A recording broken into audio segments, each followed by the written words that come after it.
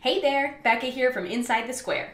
In this tutorial, I'm going to teach you how to use custom CSS to create a frosted glass look for the header of your Squarespace website.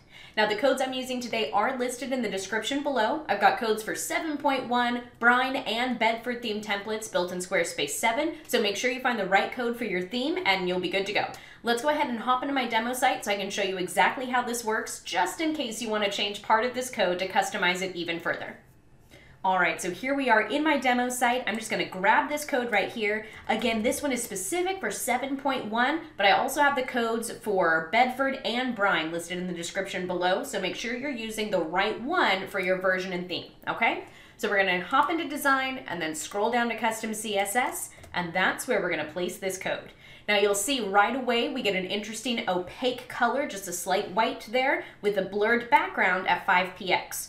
Now if you want it to be super blurry, you can change that to 15px. Or if you want it to be barely blurry, maybe change it down to 2, and you can still see most of the image behind it. Now this background color we've added here is an rgba code. This 0.3 at the end means it'll show up in 30% opacity. So I can change that to 0.8 if I want it to be an even thicker color, or I can change it down to 0.1 if I want it to be barely visible there. Let's go ahead and leave it at 0.5. And these colors right here are the rgba colors. If I switch these around and maybe instead of 255, I make that a 0, that's going to give me a purple header. I can change the last one around here to a 0 and we'll get a header that's a yellow color instead. So play around with the rgba color code so it's the right color for your own site.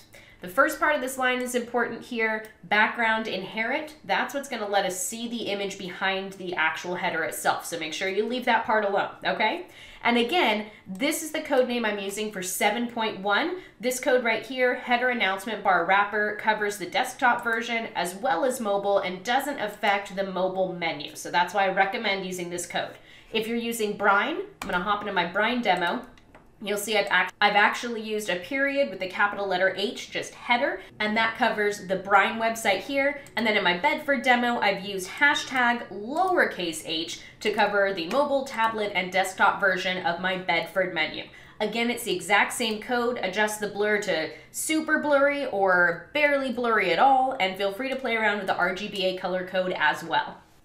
Alrighty, that's it for this tutorial. A nice quick one for today. The codes I used are listed in the description below, so you can just copy and paste those into the custom CSS of your Squarespace website and start playing around with the blur and the colors to make it perfect for your own site design. Thank you so much for watching. I hope you learned something awesome, and most importantly, have fun with your Squarespace website. Bye for now. If you like this tutorial, you'll love my CSS cheat sheet. With over 30 pages of pro tips and code snippets specific for Squarespace, you can customize your site way beyond your design menu. Download your copy today at insidethesquare.co/CSS. That's insidethesquare.co/CSS.